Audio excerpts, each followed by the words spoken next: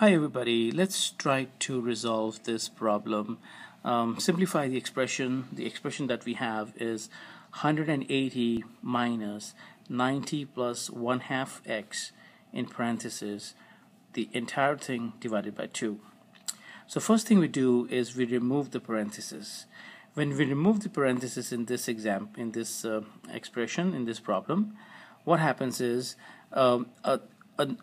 when there is a negative sign before the parentheses, change the sign of each term in the parentheses.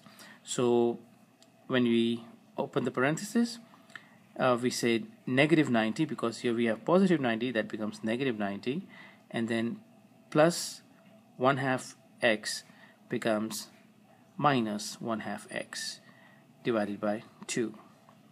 And then we do the subtraction. Subtract the numbers. So 180 minus 90 is 90, and we have 90 minus 1/2 x over 2.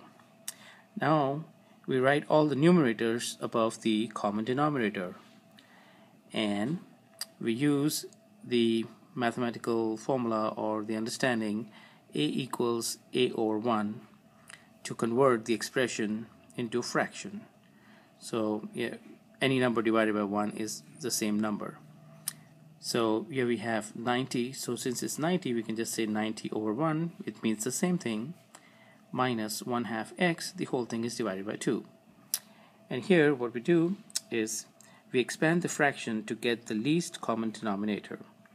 Now since we have 2 on this side but we have 1 on this side, so in order to work on the numerators, we need to have the denominators as the same number. So in order to make this 1 as 2, we need to multiply this as by 2. And if we multiply the denominator in this expression by 2, we also need to apply the same rule on the numerator. So we multiply by 2 on the numerator side and the denominator side in this expression. So here we get, multiply the numbers, any expression times 1 is the same expression. So that is for this part. 1 times x is x. Okay, 1 times x is x. So here we x over here. So 90 times 2 is 180, and 2 times 1 is 2. So we have 180 over 2 minus x over 2. So now since the denominators are common, we can work on the numerators. So here we have, write all the numbers above the common denominator. So 180 minus x can be written together with the common denominator.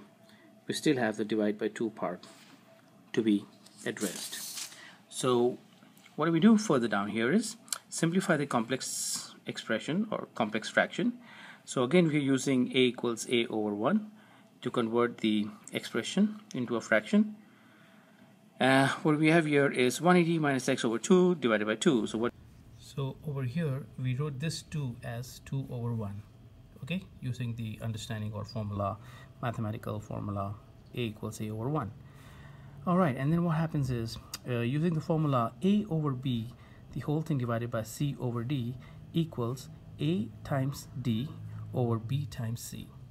Once again, a over b, the entire expression divided by c over d is same as a times d over b times c. This is how we simplify the complex fraction. So over here we have 180 minus x times 1 over 2 times 2. So since this is our a, b, c, and d, so 180 minus x is our a. So times 1, because 1 is our d, right? Over 2 times 2, because it's b times c. So our b is 2 and our c is 2. So 2 times 2. Alright. So any expression times 1 is the same expression. So 180 minus x times 1 is 180 minus x. 2 times 2 is 4. Multiply the numbers in denominator. We did that. So the solution is 180 minus x over 4. This is for the graph purpose, if you want to draw a graph for that, using that expression.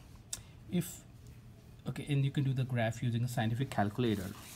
If you want to get the solution for angles and triangles, for an angle of a triangle, for example, 180 minus x over 4 can be further simplified as 180 over 4 minus x over 4, which is 45 minus x over 4, and that can be written as 45 minus 1/4 x. Alrighty, hope this helps. Thank you.